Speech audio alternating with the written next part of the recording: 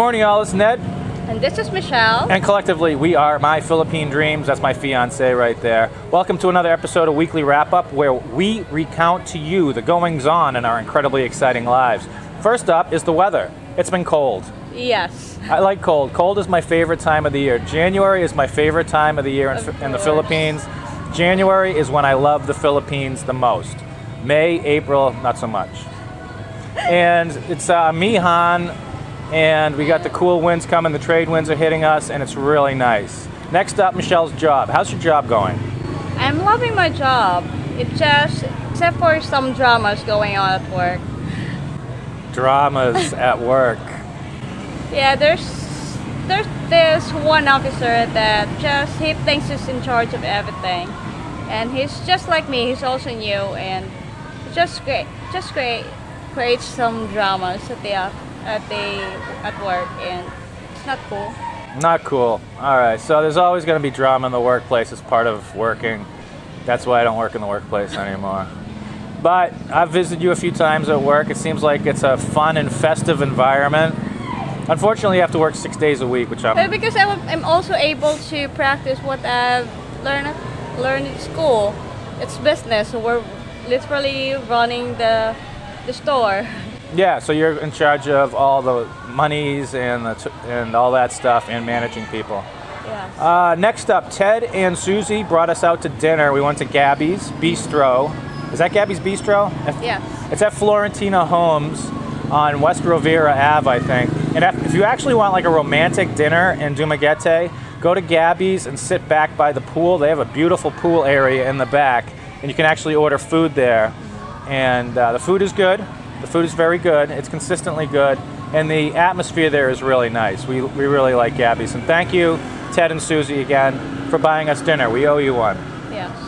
We're still waiting on the 3 Balik Bayan boxes that are coming. We had the school kids in Texas, a Texas high school group, put together 3 Balik Bayan boxes full of toys and school supplies for the kids.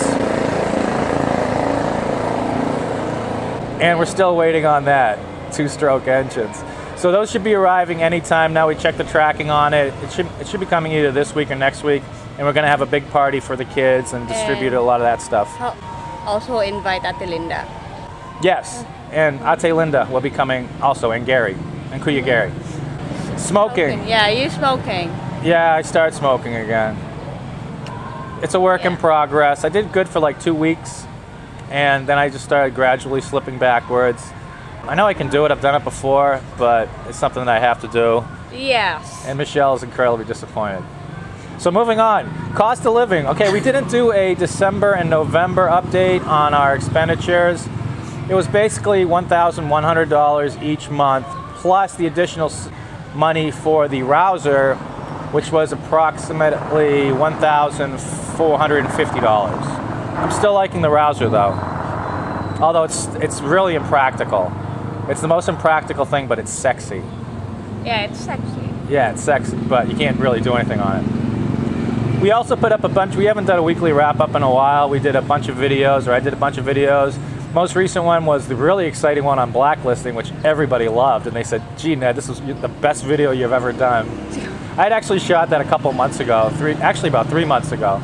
We also did a video on the military courtesy SRRV. I'm not a big fan of the SRRVs, but the military courtesy one gets the Philippine Dreams thumbs up.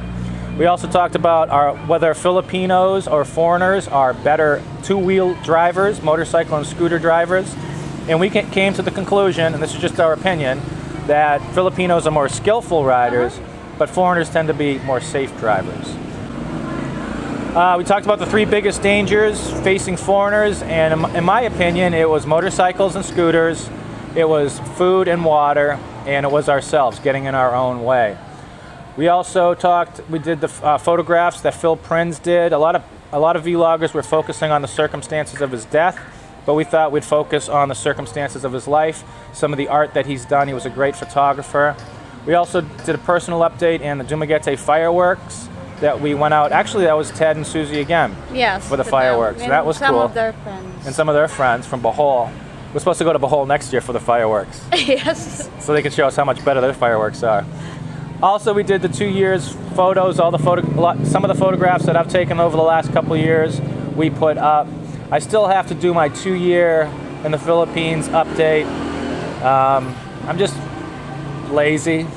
Yes. I'm just waiting for the perfect circumstances to do that one. But it will be done. And right now, after we have breakfast here, because it's Michelle's day off, Yep.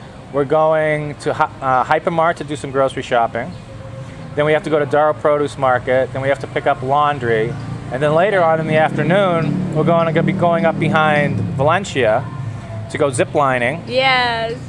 Zip lining. Go zip lining and maybe walk up and down into Casaroro Falls Again. for some exercise. I mean, the waterfall isn't that incredibly majestic, but it's good exercise. And it should be cool up there, even though today's pretty nice. So yeah, it's January, and January is the best time to be in the Philippines, in my humble... December and January. Yeah, December and January are my 2 favorite months.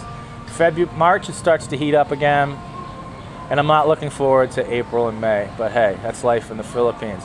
So that's our weekly wrap-up for January 19th, 2016. Hope you're all well. This is Ned. And this is Michelle. And we'll see you next time. Bye. Bye.